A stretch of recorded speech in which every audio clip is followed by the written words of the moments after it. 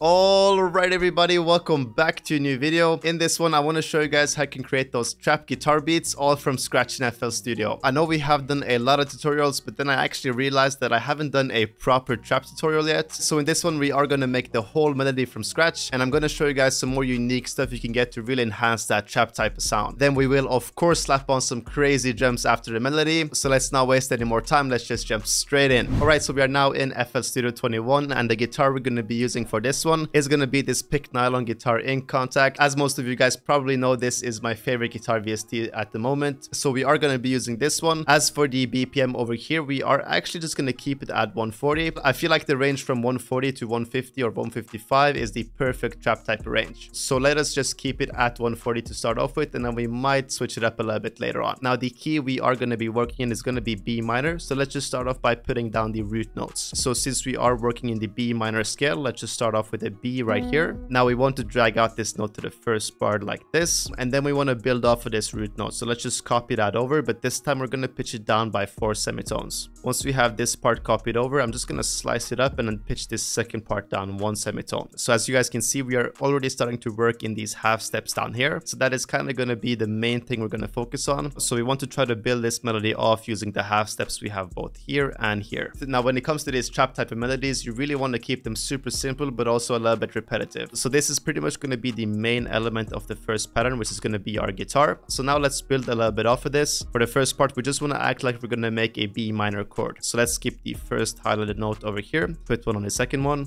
again skip the first highlighted note after that one, and put it right there. Now I did say that we are going to act like we made a B minor chord, and the reason for this is because we're actually going to delete this middle note and only keep these two notes right there. Now let's slice this up into 3 right there and just pitch this middle note down by 2 semitones. I am also going to zoom in on the first part right here and just make sure to hold Alt on my keyboard, move this note slightly to the right just so it's a little bit off grid from the first hit right there. This is going to make our pattern a little bit more realistic, but it's also just going to make it sound a little bit better in general. For the second part over here, let's just copy the first top note and pitch it up 1 semitone. So again, we are going for those half steps. This time we can extend this all the way, slice it up in the middle right there, and again just pitch this down 1 semitone so we are keeping the momentum from the half steps. Lastly, we can just add a small little transition note over here. So we are kind of keeping this E from the first part a little bit consistent for the second part as well. Now lastly, just hit Ctrl and A, then Alt and R to randomize a little bit of that velocity. This just makes sure that our notes have a little bit of variety when it comes to how hard we are actually pressing the keys. Now lastly, we are just going to copy that over and do a slight little switch up on the second part. So I'm just going to add 1 small note over here, kind of just to differentiate it from the first part we have. Then just copy that over for the whole 8 bars, and that is pretty much going to be our main guitar pattern.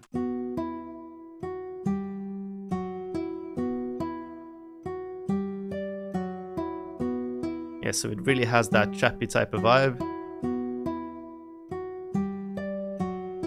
Like I said, it is repetitive and it is pretty simple, but that is definitely the vibe you want to go for. Now, just to enhance that guitar sound a little bit, we for sure need to add some effects to it. So when it comes to using guitar VSTs, I really like to open up CLA guitars to start off with. Then I usually just go over to the presets over here and I press this acoustic shrinking preset. Next, we want to add a little bit of reverb, but I'm actually going to do something a little bit unique for this one. So I'm going to open up the Roam reverb right here, but instead of just adding atmosphere to it, I'm actually going to again go over to the presets, and this time I'm going to go over to the creative section, go over to the guitar reverse right here and just turn down the mix a little bit. It is going to give us a little bit of a more unique reverb with some sort of reverse in the background as well.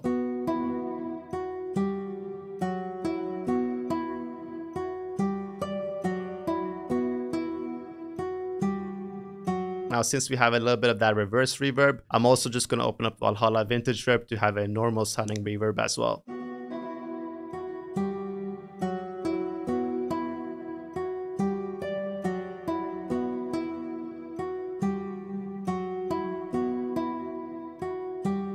Now I'm just going to finish off the effects with a RC20 to get that vintage sound. A little bit of course just to differentiate the guitar sound a little bit. And obviously a delay and an EQ just to shapen up the guitar sound to finish it off.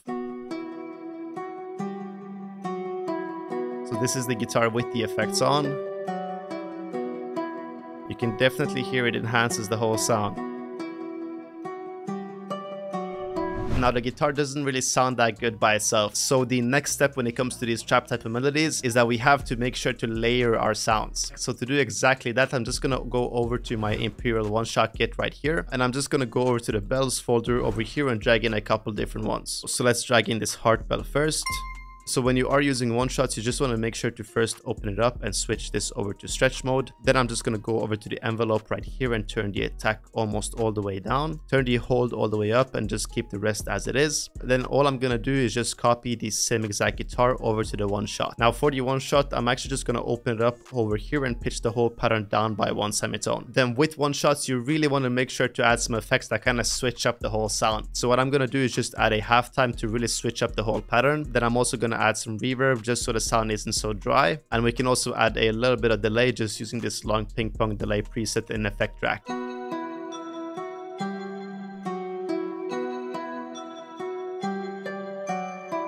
Yeah, so you can definitely hear the bell enhances the guitar sound. Next, I'm going to add yet one more layer. So I'm just going to clone this same exact one shot, but I'm just going to switch out the sounds. So let's go and drag in this one. A little bit of a different sound to it. We're just going to copy the same exact pattern over again, but this time I'm actually going to pitch the whole thing up by 2 octaves, so it's a little bit higher pitched right there.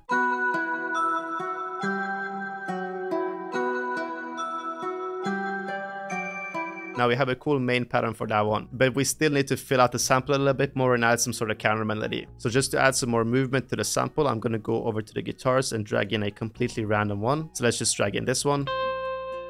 Open it up, and this time all I'm gonna do is just press the reverse button right there. Once we have done this, we're just gonna lay down a note on the root note over here and extend it out 2 bars. Yeah, so you can hear the reverse sound in the background. So now to finish off the sample and really add that counter melody, I'm just gonna open up a few instances of Arcade and see if we can find a nice little counter melody. Yeah, so we can use this brass firstly. And I can add some more elements.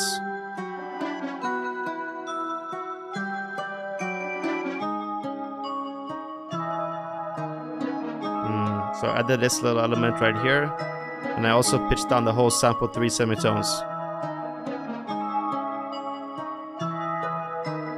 Alright, so here we have the whole sample.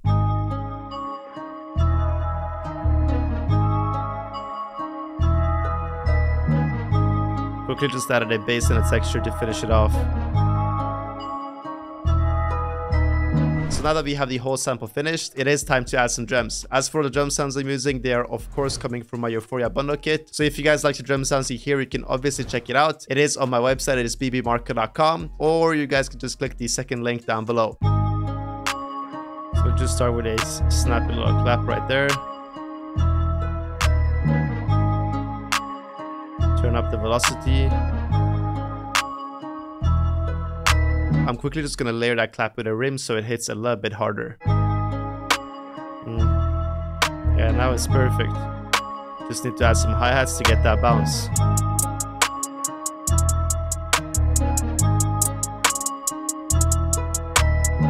Yeah, so this hi-hat pattern works.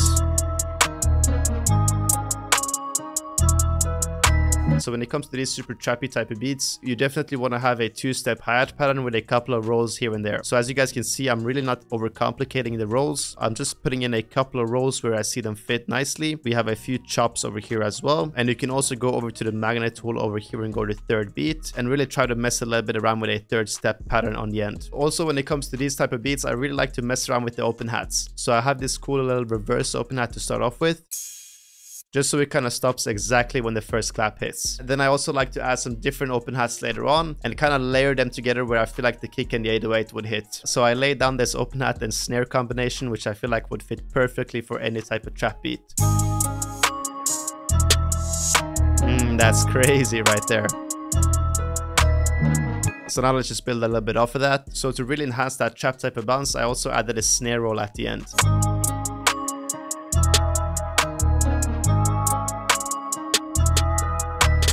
Alright, now to finish off the beat, let's just quickly add the kick and the 808. To be completely fair with you guys, I actually know I have a lot of these trap type 808 patterns in the Euphoria bundle kit. So I'm just going to open up the 808 midis and drag in a random one that I feel like fits perfectly for this one.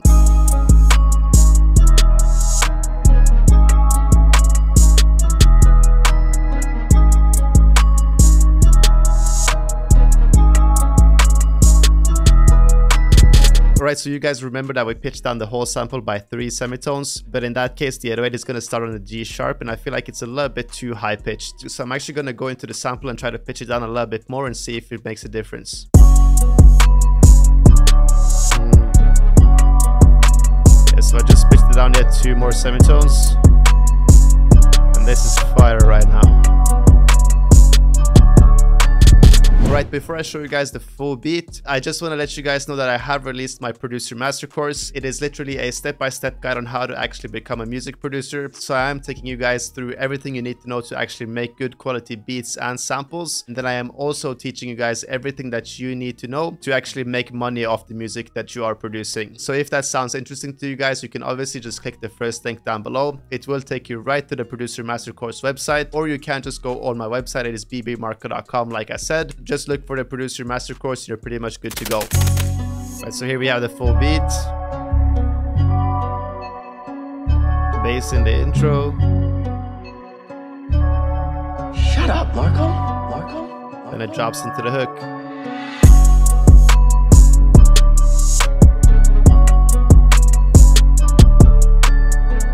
Drums banging on this one for sure. Second part of the hook right here. Kind of melody comes in.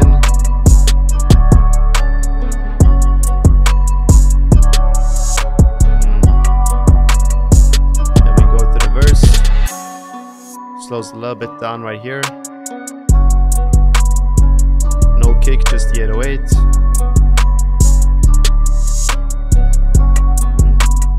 Then it drops in again.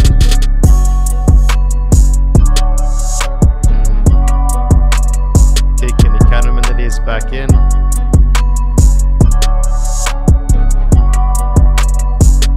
we slow it a little bit down to this bridge. Pretty much is the same as the intro.